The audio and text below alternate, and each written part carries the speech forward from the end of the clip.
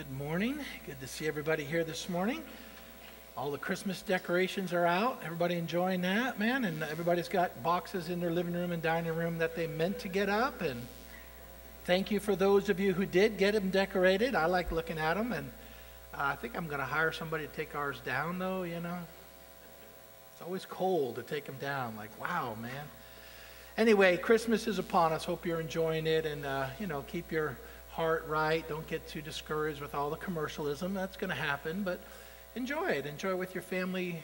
Do things together, form traditions. It's really a great season. We're blessed. Years ago we had some Chinese people staying with us, and they had Thanksgiving dinner with us, and we showed them around the church and stuff, and I remember him asking me something that kind of caught me off guard. He said, why are all of the American holidays Christian? I thought, man, I was thinking, really? You think they're Christian? We're so mad about everything, But he saw that all of our holidays were Christian. He said, you have Thanksgiving, you have Christmas, you have Easter. And I just thought, wow, man, even though we don't see it as much and we'd like to see it, still people do see it. They're still Christian holidays. I mean, we're losing it, but hang in there, and wish people Merry Christmas. So I think it keeps the holiday Christian, but it is a Christian holiday. And we are blessed that we have this holiday to celebrate as well as numerous others in our culture. It's really awesome. So anyway, this morning we're continuing our sermon series on God's will. We're looking at numerous passages in the Bible where it clearly says this is God's will. I'm enjoying this because this is just so clear and so foundational. We've talked about a passage about giving thanks. Last week we talked about serving. And we'll talk about some more this week and next week. But the whole idea is that we're trying to discover God's will in our lives. This has got to be the million-dollar question everybody asks. What's God's will for me? And even though these passages we're reading are what I would define as general passages, in other words, they're for every Christian, yet I believe if we incorporate them into our lives, if we adopt them, if we say, yes, this is God's will for me, and we seek to walk these out, I believe it's in them that we discover God's will for us personally. And it's not really that mysterious. It is day by day, but I think that you can discover God's will for your life personally as we look through these passages. So that's my hope here. And today we'll be looking at another passage found in 1 Thessalonians chapter 4. And this is a topic I think you're all going to enjoy because it talks about sex. And, this is a topic we all talk about at our homes, with our children, with our wives and friends all the time, right? In church. Is that weird? Is there something weird about this whole idea that we live in a culture that is so sex-driven? I mean, every ad has got some sexual innuendo, it's sexual images everywhere, Comedians always having sexual humor, sex ed. It's like, it's everywhere, but talk about it? Nah, that's a little bit awkward, So, but you know what? The scriptures do talk about it, and it happens to be in the scripture we're reading today. And I think, gosh, if anyone should be talking about sexual stuff, it should be the church, it should be Christians, because we'll get God's idea about it. If we don't, then we get everyone else's idea. We get TV, personalities telling us what they think about it. You get your friends, who many of them are all screwed up in their heads anyway, and they're telling you what they think about it. And you get these weird ideas. So hopefully this morning we'll learn something about God's view. But the idea is, this is discovering God's will. If you want to know God's will, this has to be resolved. You have to get a feel and an understanding what this is about. So if you have your Bibles, let's read 1 Thessalonians. And we'll read chapter 4. Verse 3, Paul says to the church in Thessalonica, "For this is the will of God."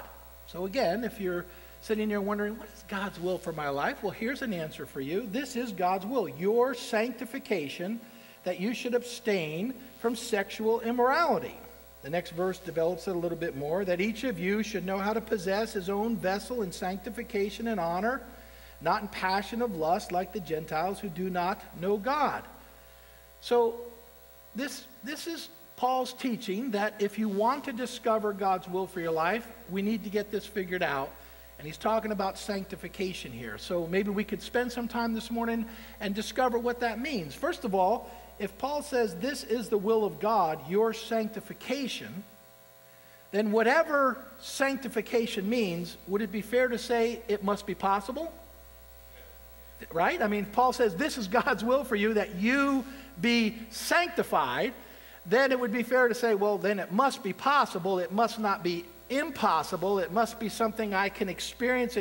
Is it even possible that that's part of my everyday life? Yes, it has to be, or this is a ridiculous comment. This would be like, this is God's will for you. It'll never happen, but hey, it's still God's will. Give it a try. If you don't give up, move on. No, this is God's will. It must be possible. So what does he mean by sanctification? Well, whenever I'm reading the Bible, I try to stay really, really simple.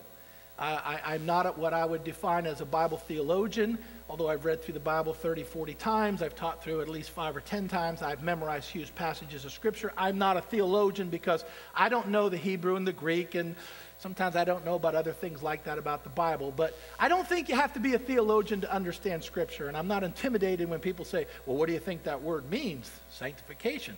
I try to read what it says.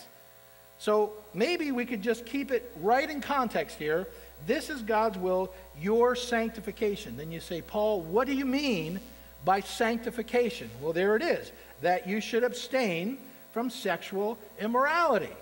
Wow, that's the definition of sanctification. Now, it's fine to look up the Greek and to try and do studies of words. Sometimes that really helps. Sometimes I do that, and it really does expound and open up passages of Scripture. But this is pretty simple. Anybody here missing this? I mean, is there something over your head that you can't grasp when you say the word sanctification? Because that's kind of a religious word. I don't know how many of us even use that in your everyday life. Hey, how you doing? You sanctified today? How you doing, brother? You sanctified? What? You sanctified, justified, glorified, deified, specified, infanticide? I don't know, It's not a word you use. It just isn't. But it is a biblical word, and it does mean set apart.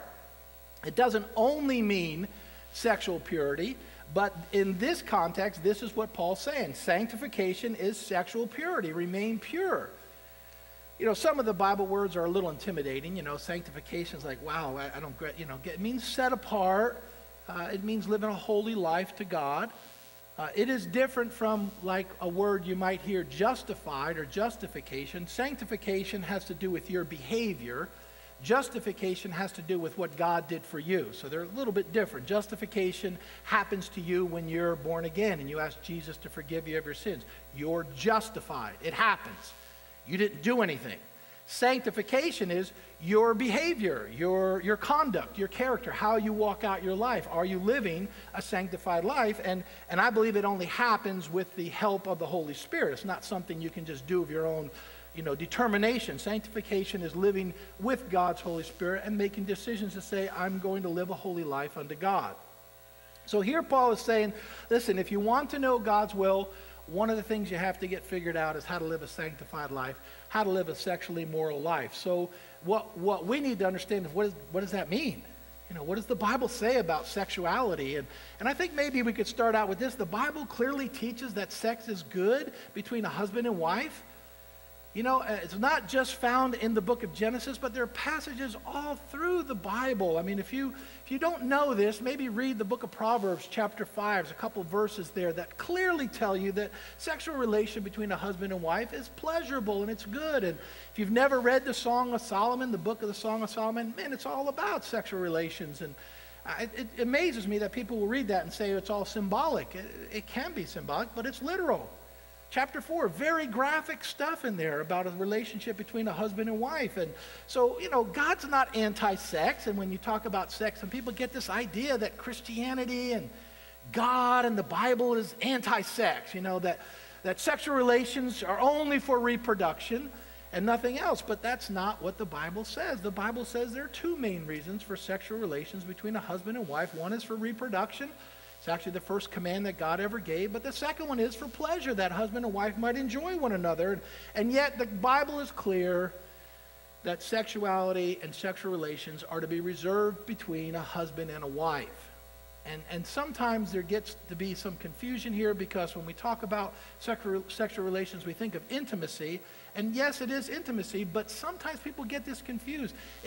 Relations between a husband and wife were never meant to replace the intimacy that we can only have with God. Sometimes husbands or sometimes wives put this pressure on each other. There's this need, this craving, and we think our spouse can meet that need. No, they cannot. They will never meet that deep need for intimacy that we're all born with, because that's a hole in our heart that only God can fill. It's sort of similar to what some children never figure out, and that is they have this demand for the perfect mother or the perfect father, and mom and dad can never meet that need, and so they get frustrated. But the fact is, no mom or dad can ever meet that need, because only God, your Father, can meet that need. At some point, you have to come to grips with that. It's the same thing in a marriage. Your husband, your wife's not going to meet every need you have. That's just not going to happen. But there is supposed to be a deep and an intimate relationship there.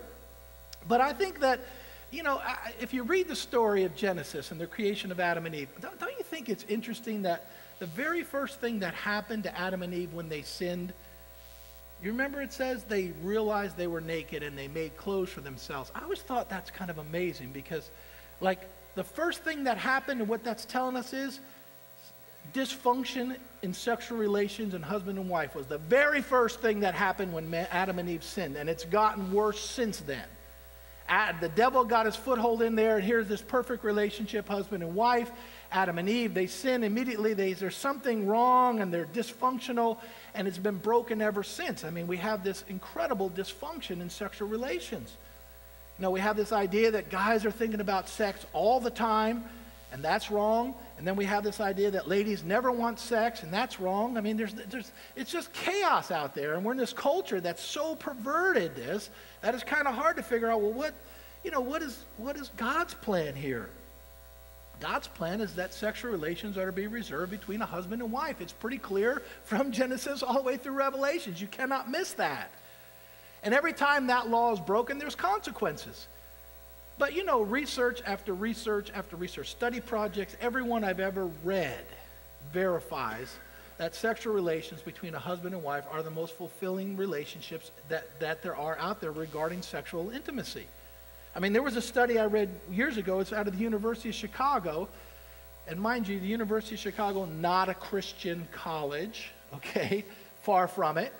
They did a research project, and it was called Sex in America, found that monogamous, means one man, one woman, conservative Christians reported the most physical satisfaction in sexual relations. Monogamous, conservative Christians. There are other studies which have taken it a step farther. Conservative evangelical Christians who attend church once a week as a husband and wife have reported the best physical satisfaction in their relationships. Wow, that's sort of shocking, because that's not what you hear, and that's not what you see on TV. We're told that, this passionate animal instinct, spur of the moment, sexual relation with a stranger, a neighbor, a girlfriend or boyfriend, that's the most satisfying. It is not. Never has been, never will be. God's plan for sexual relations clearly taught relationship between a husband and wife, monogamous throughout life. That's God's plan. And it's there to have pleasure. It's not that God wants to rip us off. So maybe we could look at that. What does Paul mean by sexual immorality? I'm sort of amazed that we have to kind of go over this in our culture today, but man, there is so much confusion. What would be considered sexual immorality? Well, let me list off a few of them for you. Engaging in sexual relations while dating is sexual immorality. Okay? Otherwise defined as going too far. That's sexual immorality. Regardless of what you hear and see, when you defile your conscience, I don't think I need to list off what all that involves, but when you go against your conscience, which says this is wrong, you're committing sexual immorality. Living together before you're married, that's sexual immorality. It's breaking the laws of God, which again, I've said often, you can't break the laws of God. You break yourself trying to break the laws of God, but the phrase means, breaking the laws of God. Any form of sexual intimacy outside of marriage is sexual immorality. I'm not sure I can come up with a complete list, because it seems to be growing rapidly. Regardless of what our former president Bill Clinton said about his relationship, that was sexual immorality. If you're not familiar with that, go read up on it. But any sexual intimacy outside of marriage is sexual immorality. Sending explicit pictures to one another. I mean, these things that, conversations that should not be had, exciting the passions. Outside of marriage, sexual intimacy is wrong. And then, of course, we have the big one, homosexuality. That's sexual immorality. I'm sad to hear and see, I know there's people here among us that have been deceived by all kinds of stuff and actually believe that homosexuality is a gift of God. That's wrong. It's sinful, and it will cause destruction. Even though our Supreme Court has made it legal, it doesn't go against the Word of God. It's sexual immorality. And then, of course, there's the big one, pornography. You know, it's not as though pornography is anything new. You know, pornography has been around forever. But with the internet and computers and then laptops and then your mobile device, it has become unbelievably powerful in our culture today. And it's wrong. It just is wrong. And somehow we have to learn how to deal with this. But it starts with recognizing it's wrong. And pornography is not some victimless crime like I'm not hurting anybody. I mean, first of all, the ladies that are brought into this, sex trafficking, destroys their lives, destroys relationships you have with your spouse. Finances get ruined. Mistrust comes in. I mean, there's consequences to this. And you know, if we want to find God's will, I want to know God's will for my life, I have to deal with this. I cannot allow this to rule in my life. And I think there are ways you can deal with it. I mean, first of all, with your computer or your mobile device, put on that computer some kind of protection. Like there's programs out there. Some of them are free. Some of them you have to pay for. XXX Church is one of them. Have that on my computer, have it on my mobile device. I actually have two of them on my computer and mobile device. The other one's called For Pure Eyes Only. I mean, this will protect you. You can sign up for that, and then it will track all your website journeys. And if you're visiting the wrong websites, each month it sends a report to somebody else. And if it's somebody you're accountable to and who can beat you up if you're messing up, then, right? You don't want to send to somebody who just goes, oh, I'm so sorry. You want somebody to just whack you upside the head like, don't stop that, man. Give me that phone, you know. I've often said mine goes to Roxana, and she told me she's got a shotgun and a six-shooter, and don't want to end too quickly just yet, you know. But deal with it, you know. So you want to know God's will? Take a look at this thing and say, you know, here's the question. Is it possible to be free from this? Yeah. Doesn't mean you'll never be tempted, but it means you can live a sexually moral life if you're willing to make some decisions and deal with these things. They're out there. But I want to read a couple of other passages, then we're going to finish up. What we have to realize is that this whole thing starts in our head. James in his epistle talked about this. If you would turn to it. It starts in James chapter 1.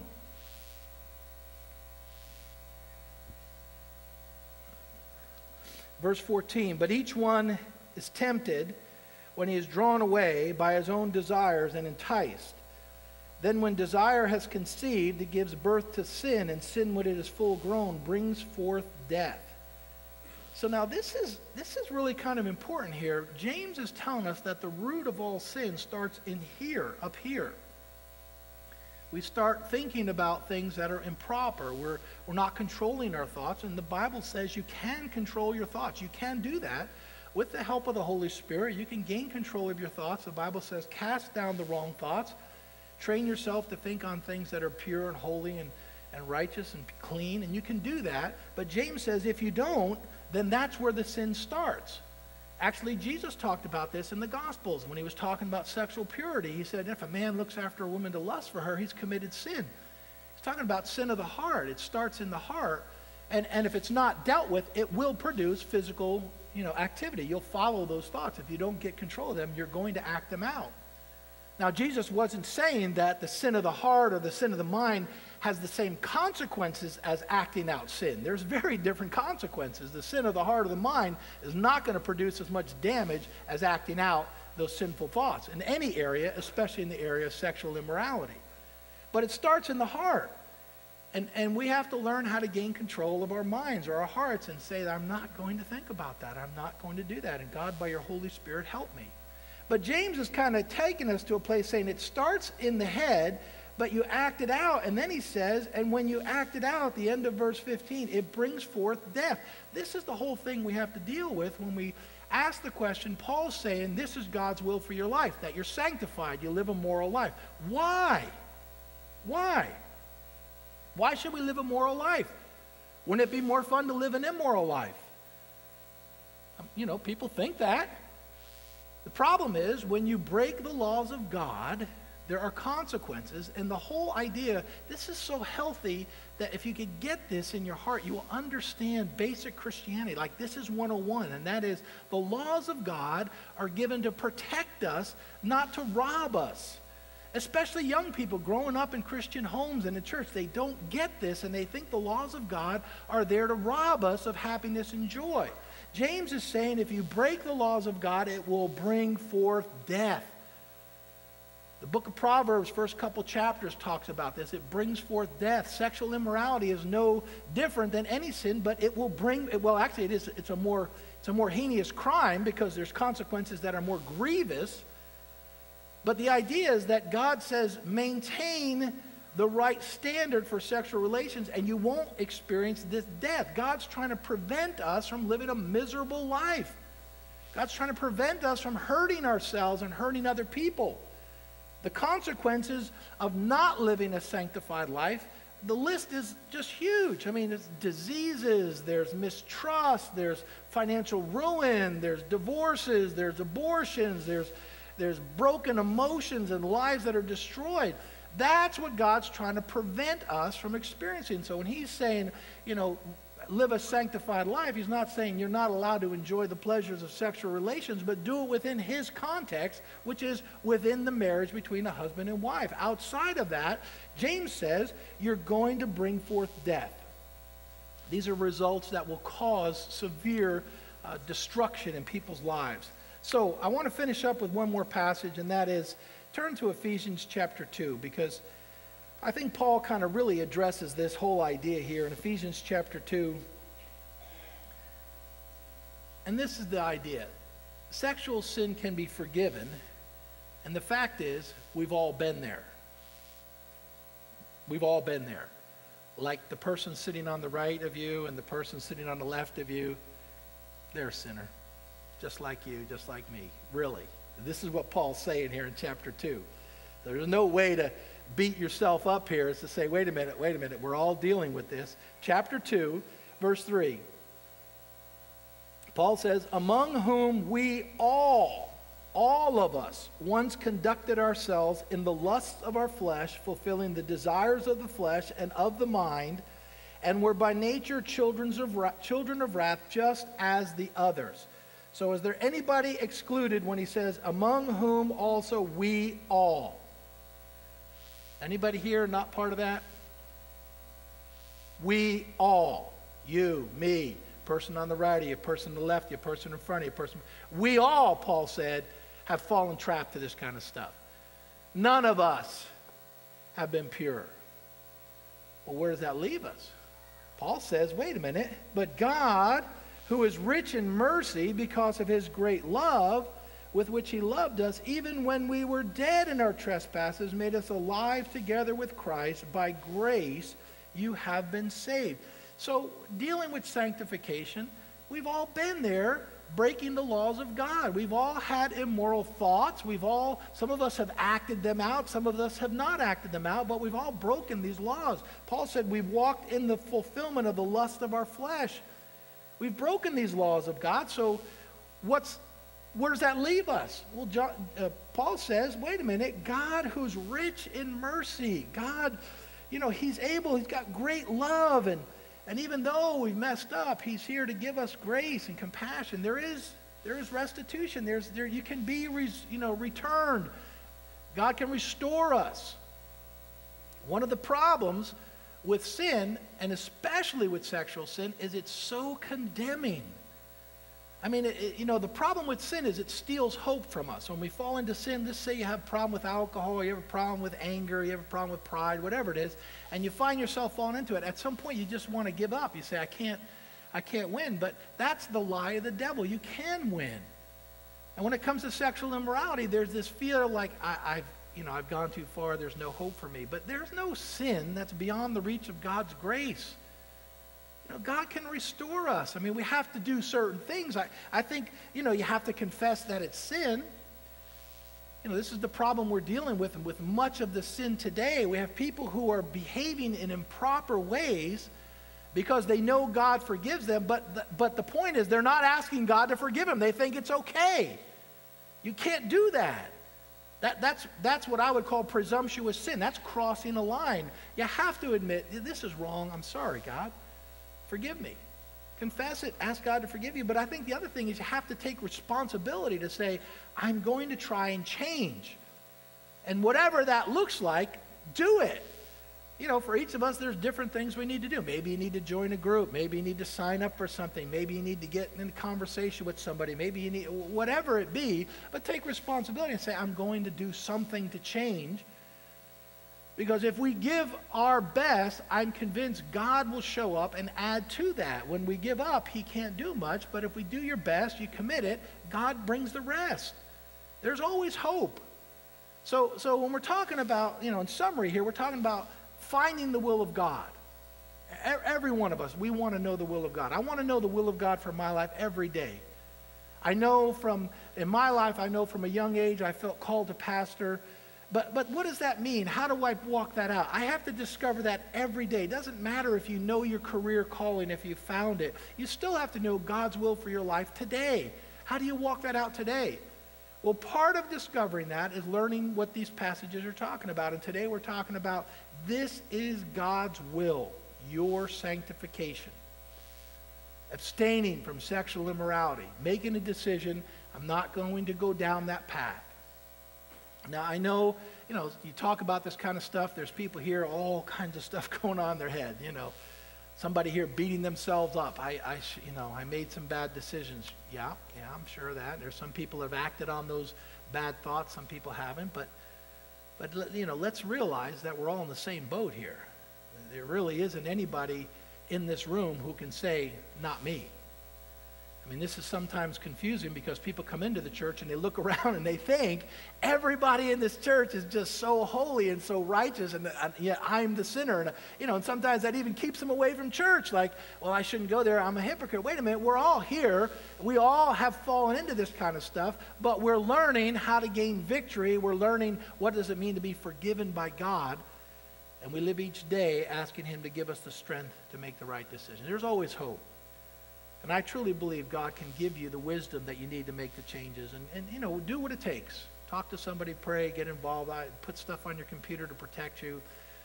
Don't, in dating relationships, don't put yourself in situations which you just know you're going to lose, man. Be honest about it, and you can live a life of sanctified living. And that will help you discover God's will for your life. Let's close in prayer. God, I know that you created each one of us for a purpose. And there's a hunger inside of us to know that purpose, God. What have you created us for? What are our gifts and talents? How can we use them? What do you want us to do with our lives? But I believe, God, you've given us some clear instructions in your word where it says clearly, this is your will. We live lives of giving thanks, that we live lives of serving others, and that we live lives of sanctified living regarding especially sexual morality, God. Give us a biblical understanding of healthy sexual relations, God. This is not for us to be telling other people what to be doing, but God, that we would know what is right so that we could live a blessed life. And give us, God, the ability to control our thoughts. God, where we need help, God, give us the strength and the confidence and the courage to reach out. I thank you, God, that sanctification is possible. It is possible by your strength and your help, God. Thank you, Father.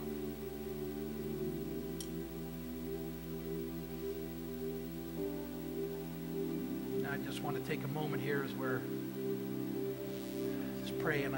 God, I pray for individuals here that are struggling this morning. I just know that, God, there's some people that are in relationships that they need help with, God. And I know there are people that are struggling with controlling their thoughts and pornography and relations outside of marriage.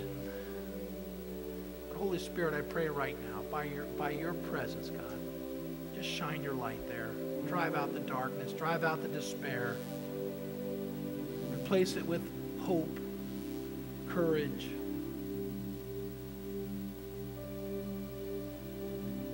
Remind us, God, that if we confess our sins, you are faithful and just to forgive us and to cleanse us from all unrighteousness. We hold on to that, God.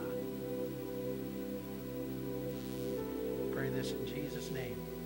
Amen. Amen. Can we all stand?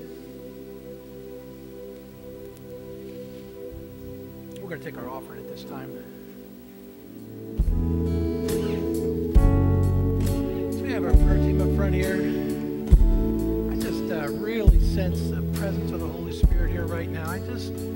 Man, hearing those words, break every chain, break every chain, break every chain. This Holy Spirit, we don't want to be in bondage. Thank you for your power to break chains in our lives, God. Just come, Holy Spirit. Just come, break those chains, God. Some people here bound in chains of fear, depression. Some people bound with chains of anger, uncontrollable anger. Some people bound with chains of poverty that have just been generational, some of these things. Alcohol, chains of smoking, all kinds of bondages. The Holy Spirit wants to break them today. Brought us here to rise up within us that power that came, that rose Jesus from the dead. The Bible says, same Holy Spirit dwells in us. Same Holy Spirit to break chains in our lives. So we're going to close with a song here. We just invite you forward. If you've got some stuff you'd like some prayer for, maybe it's a chain of sexual immorality. You just need to get a handle on that. Or I also got a couple of words, just physical healing. People just accepting diseases as though this is your lot in life. I got this ringing in my ear thing. Somebody who's had this for a long time, it comes and goes, but when it comes, you get this thought, well, this is my lot in life. It isn't. It isn't. Got a picture of somebody with pain behind their eyes, like a headache, but maybe caused by the eyes. Also somebody's stiffness in their hands. So if you have needs this morning, part of why we're here is to meet with God and to encounter his presence in a tangible way. So we're closing in with a song. If you have need for prayer this morning, we've got people up front that'd love to pray with you.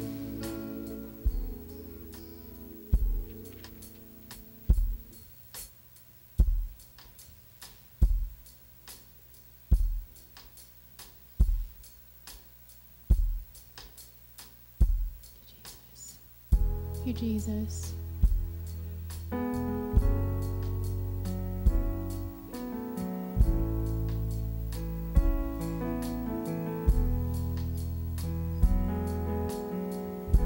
Set a fire down in my soul that it can't contain, that it can't control.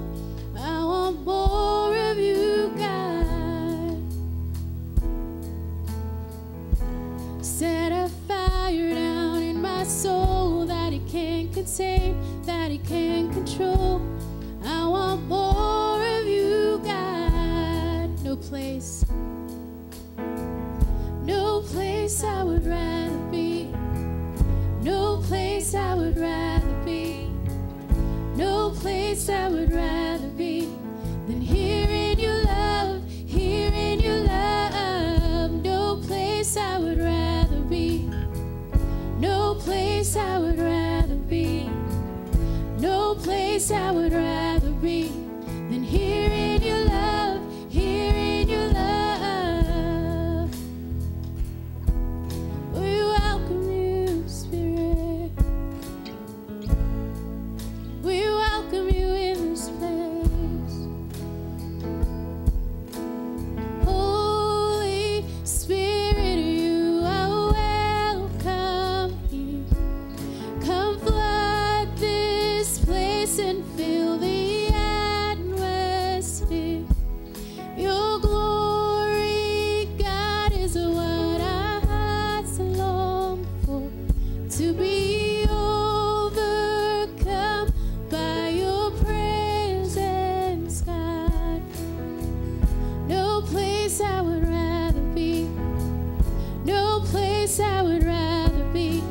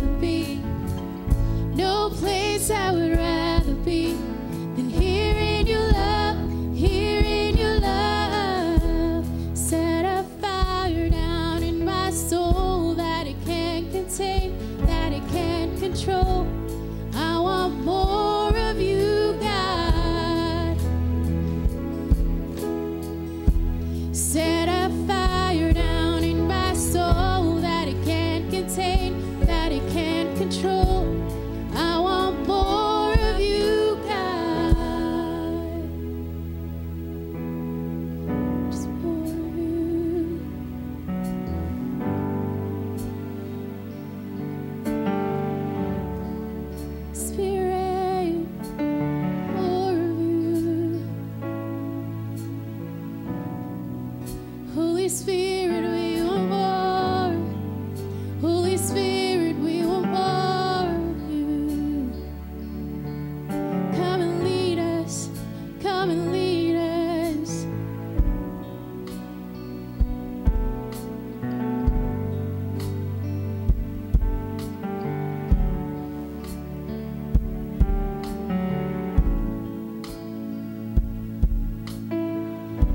Spirit, lead me where my trust is without borders. Let me walk upon the waters wherever you would call me. Take me deeper than my feet could ever wander, and my faith would be made stronger in the presence of my Savior. Spirit, lead me where my trust is without borders. Let me walk upon the waters wherever you would call me. Take me deeper than my feet could ever wander, and my faith will be made stronger in the presence of my Savior. Spirit, lead me where my trust is without borders. Let me walk upon the waters wherever you would call me. Take me deeper than my feet could ever wander, and my faith would be made stronger in the presence of my Savior.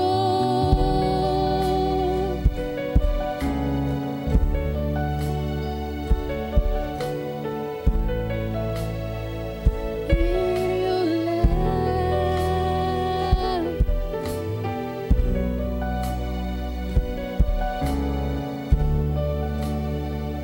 Hear your love.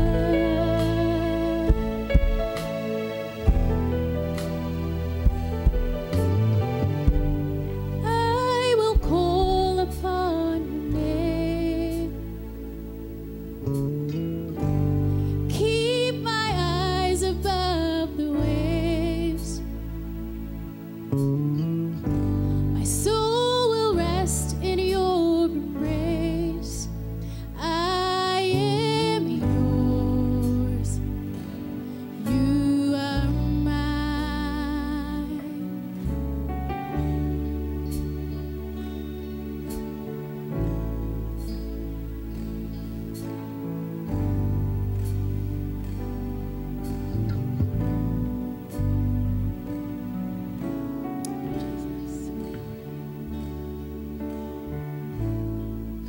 God, we just thank you so much for your presence here. God, thank you for what you're doing and what you're going to do. We just love you so much. In your holy name I pray. Amen. Just go in peace and we'll see you next Sunday.